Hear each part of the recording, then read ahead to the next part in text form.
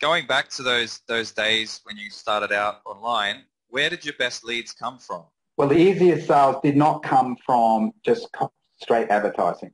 I had to work for those, right? So, like I said, I had to do the call. I had to kind of warm them up. I used attraction marketing techniques to get them to lean forward. Right, so it came from like YouTube videos and blogs and things like that.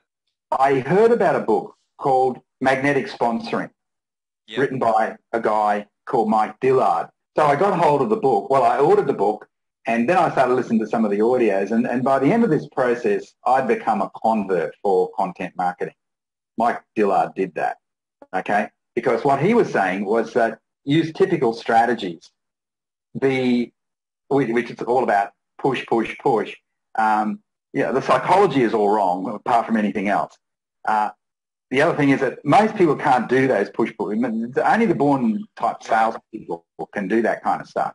So Mike Dillard talked about using attraction marketing techniques such as the YouTube video. So I'm still running these ads on Google, but now that they were opted into my email list, I made sure that I sent them my latest videos, my latest YouTube videos. So they were getting. And so I stopped phoning people like the same day because my mentor said, "Oh, phone them the same day, strike while the iron's hot." So I thought, well, now that I'm doing this attraction marketing stuff, maybe I should just wait a few days and let the emails do some of the heavy lifting for me. So that's the whole strategy, the whole psychology. So the emails were sending out my latest YouTube videos, or if I'd written a blog post, I started doing some blogging as well. So that by the time I phoned them, sometimes 3 to 5 days later would have been fairly typical.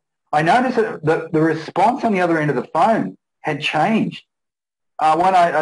Before I started doing this attraction marketing stuff, I'd phone the lead and I'd say, "Hi there, it's Kim Willis here. I'm just following up from your recent inquiry." They're going, "Who? What? What? Who? What do you want? Why are you calling me?" kind of thing. Right? So after installing this attraction marketing strategy that Mike Dillard was talking about, then I'd phone them, and more often than not, they'd say, "Oh, Kim," they'd even remember my name. And some of them said, "Oh, well, I'm so pleased that you phoned me.